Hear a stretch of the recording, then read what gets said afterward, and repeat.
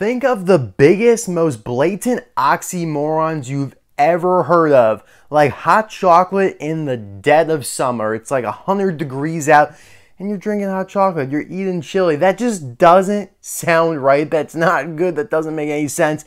This doesn't make any sense, and yet it kind of feels so right. It actually looks awesome. Pink Dinoco Chick Hicks.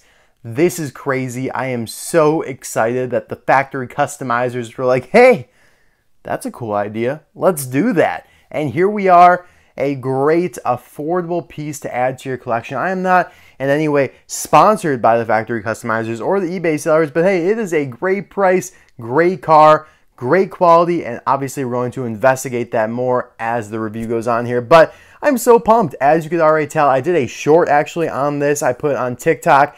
I think I also have it on my YouTube channel here as well, so check that out if you want a fun spin on Pink Chick Hicks. We're going to be a little bit more serious in this video. Obviously, we're going to be very serious now.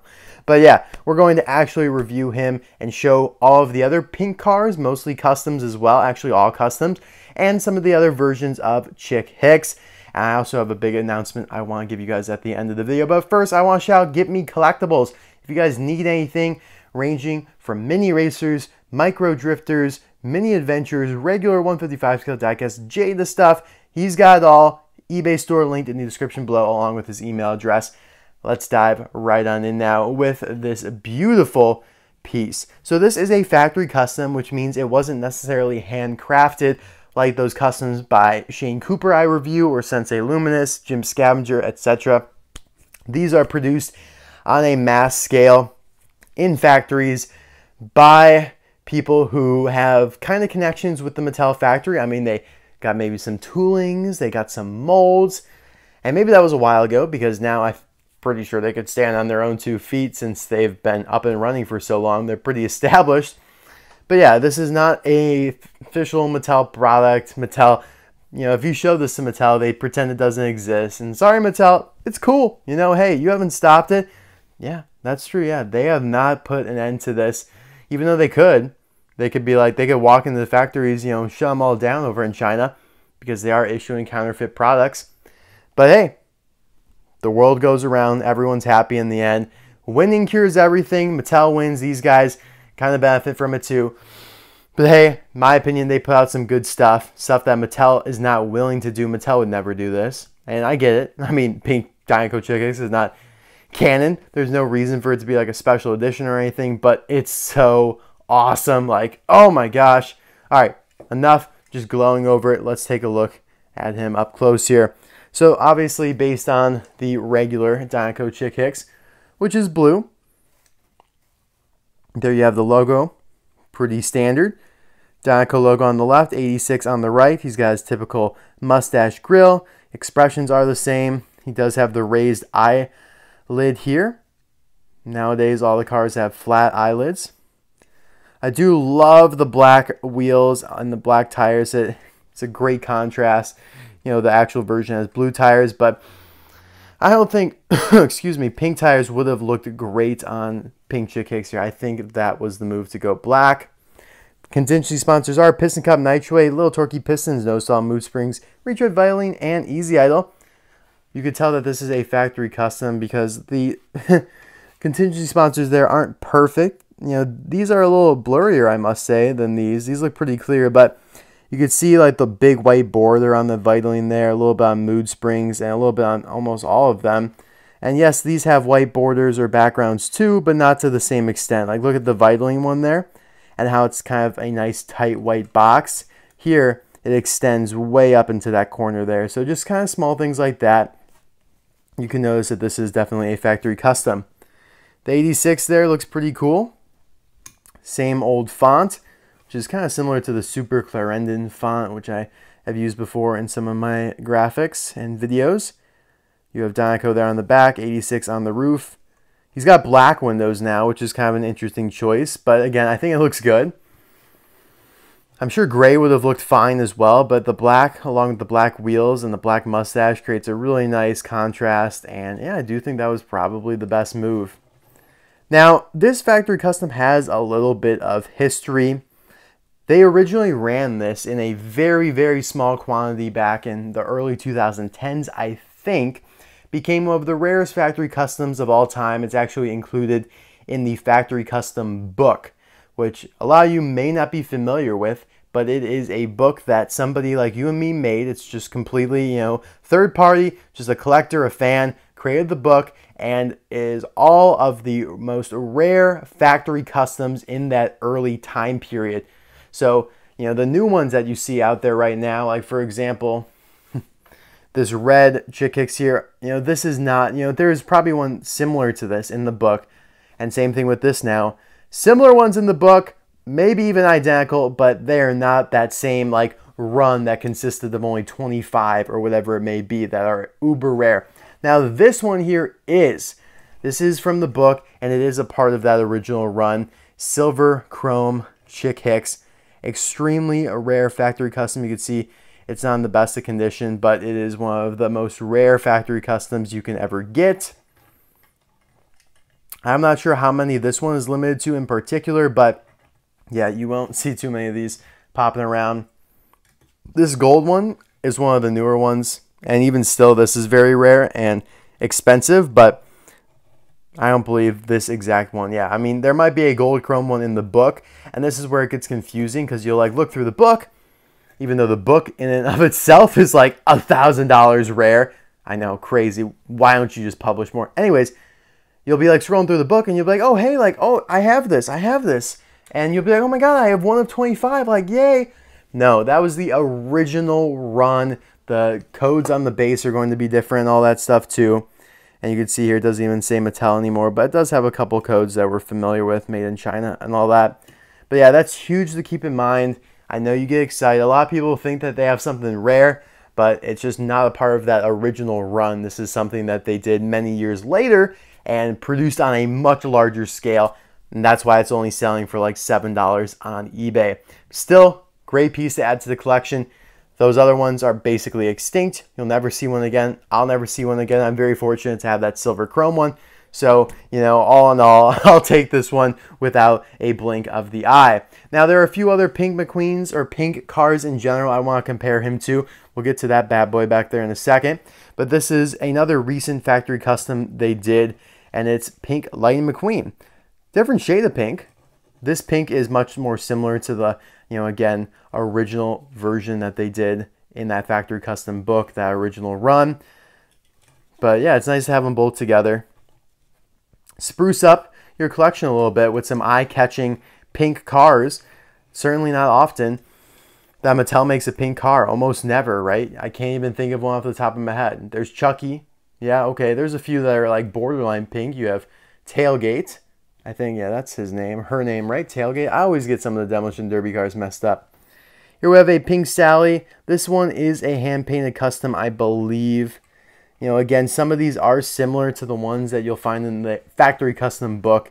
And I know I'm giving you guys a ton of information right now. I don't mean to confuse you or anything, but basically, you have a factory custom book, which, like I said, in and of itself, you can't get. It's basically as extinct as the cars that it pictures and writes about. So, I mean, that just doesn't make sense to me. That's a whole nother tale for another day, is why that book is so damn rare. Like, what the hell? Anyways, inside of that book, you have almost all the factory customs produced in that early time period, and none of which you can get now. Like, no. None of that which are currently sold from these customizers or the eBay sellers that represent them, and none of which are pretty much, popping up on eBay from time to time. This one was an exception. Still, though, doesn't happen often, if at all. And here is a pink Apple iCar with black decals. Pretty interesting. Kind of just a weird one. And yeah, this one is not a factory custom, but a hand-painted one. Just thought it was an interesting one to add to the collection. I got it only for like $30, I think, back in the day. Here you have another pink chick, just without decals. This one's really cool. I believe, though, another hand-painted one. Although this one, this one actually might be one of the original factory customs from that book. I'm not entirely sure. I don't want to say something and then be wrong about it, but this one could definitely be one of the most legit ones and one of the rarer ones from that book. But I really have no way of confirming it. unfortunately. I need the book. I could really use the book myself. I've only ever seen pictures of the pages. I think I have almost all of them. So maybe I should make my own book. That'd be kind of cool. I've thought about doing that, making my own book about just rare stuff and prototypes, because I have a bunch of stuff that I could photograph and make a book out of, and provide really cool information to a lot of people out there. And I also would not make the book uber rare. I mean, this guy literally published like 10, it seems. He literally only published, I mean, I'm sure he published around like 100 or whatever, but for whatever reason, they just not for sale anywhere. They're even rarer than El Matador. This is a Jim Scavenger custom of pink bling bling Lightning McQueen with pinstriping Rust-eze Lightning McQueen decals or whatever. And now moving on to some more of the Chick Hickses here. We have a custom transforming McQueen, or Chick Hicks rather. This is from Joe Elgato. I reviewed this on my channel a long time ago. One of the coolest customs and very underrated, honestly. I really should give him more attention. Just think about him more, that's really what I should do. But yeah, here you have the silver chrome version of Dinoco Chick, and of course the gold chrome, which looks way better in my opinion, but not nearly as rare as the silver chrome one. Yeah, it's funny, this guy and the gold Sally and the gold the King and the gold World Grand Prix Lightning McQueen all used to be available on eBay from China for $10 or less. Most of them were from the $6 to $8 range. And then, all of a sudden it seemed one day they were just gone. And then you couldn't get any of them for cheap, and you had to pay $100, and that's even if you're lucky to find one for sale. It's so weird how just sudden it seemed those, dried up. I'm sure it was a little more gradual than that, but it just seemed like, one day, plentiful. You can grab one, no rush, get whenever you want, 10 bucks, most, you're good. And then the next day, yep, they're all gone. Sorry, can't even get one if you had 50 bucks. Can't even get one if you had 100 bucks. I mean, it's crazy. Crazy, crazy, crazy. I did see an auction for the gold chrome Chick Hicks along with 2 other Chick Hickses, I think, on eBay recently. It was an auction, like I said, and it was beat up. I think it was coming from the United Kingdom. I was thinking about bidding on it, but I was like, yeah, this is just too beat up. No sense in me getting that at all. Let somebody else have it. Here's a factory custom chrome lenticular Chick Hicks. This is a whole nother like facet and side to the factory custom realm. All these chromes. They have done so many like this. They're not in the book. They're also, though, not available now, so it's kind of in like a middle ground, weird territory. The factory custom world is so complex, so nuanced. It's something that you could do a TED Talk on and you still wouldn't be able to cover it all. And it's something that I just really love because it just expands upon what we already have, I'm able to keep up with what Mattel puts out in the Disney Store and Tomica.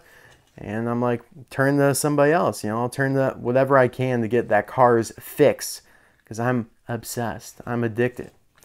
Yeah, here's the silver Chick Hicks from 2020, a very cool, underrated release. And then here's your Cars 3 Chick Hicks, which is, pretty useless to compare to, but still cool. And I find it interesting that he has no decals on his back window, just like the Dinoco version of him, whereas every single other version of him had those covered. Because he was running low on money and needed as much sponsorship cash as possible. Anyways, guys, thank you so much for watching this video. Let me know in the comment section below which version of Chick Hicks or which pink car is your favorite. They're all amazing in my opinion, but honestly, my favorite would be this Chick Hicks that we're looking at here. I just think it's the most unique and obviously very adverse to what we usually perceive Chick Hicks to be, which is just like the mean green, right? I mean, it rhymes kind of, but pink chicks, hey, it works too. Probably a little humiliating to him, but you put pink on me, I love it. I actually just bought a pair of pink shorts the other day. I feel like I really embody just the pink color and wear it proudly. All right, guys, thanks for watching. Bye now. Wait, what about the announcement you promised us? Yeah, if you stuck around to the end of this video, here it is. I will be restarting the variations videos that I had done many years ago, talking like 6+ years ago now, where I would take all the variations of a certain character and review them all and kind of show them all in one video. Bringing that series back, the first episode will be Chick Hicks.